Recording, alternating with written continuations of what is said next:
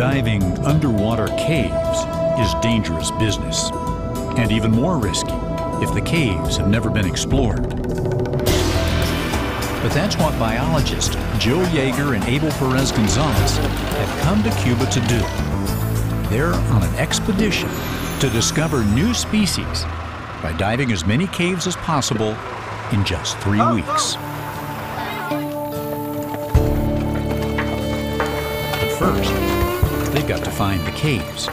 Today, they're following a tip from a local farmer and crossing their fingers.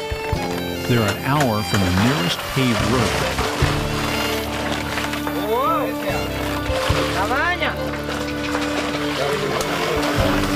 So how do you find a cave? Like many islands in the Caribbean, Cuba is primarily limestone.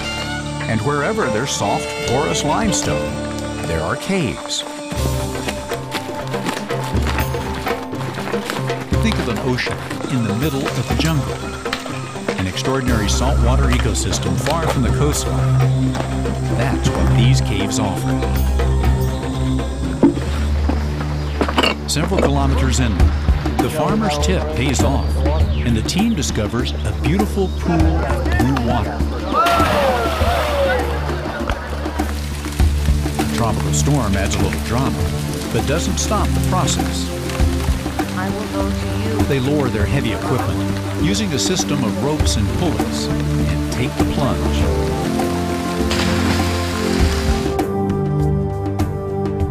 There are so many new species out there to be described that, I mean, every time we go into a new cave, we find new species.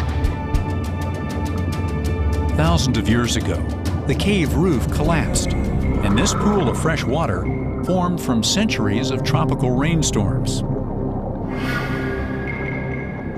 But the scientists spot evidence that this was once a dry cave, stalactites formed by dripping water.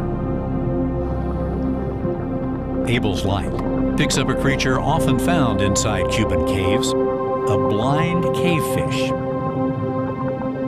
Yo creo que debe ser la I believe this is probably the Lucifugadatus que species es la más Lucifugadatus, distribuida the most en widely Cuba. distributed cave fish in Cuba.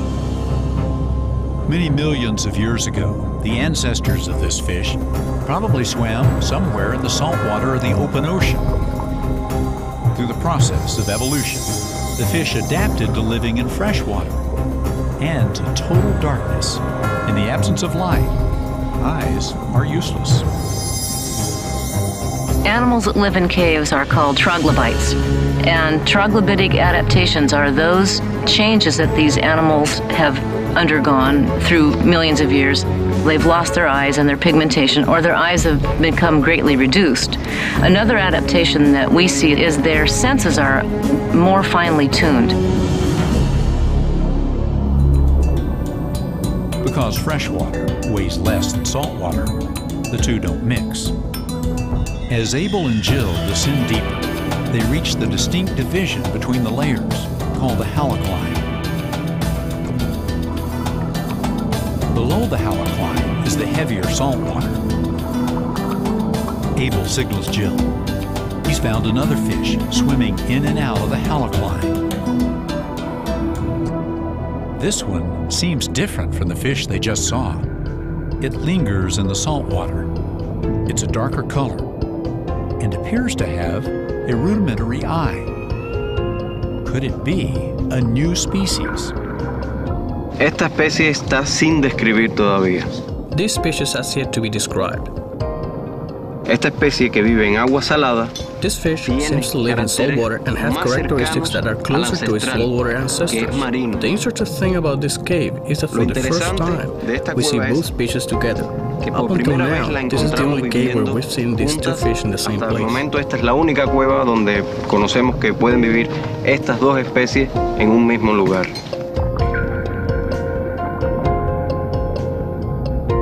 Abel sets out to capture the new fish for more detailed study topside. At the expedition's conclusion, the team succeeded in finding a new species. This is indeed a new cavefish. Another clue towards unlocking the mysterious evolution of Cuba's caves. Sponsored by National Geographic Mission Programs, taking science and exploration into the new millennium.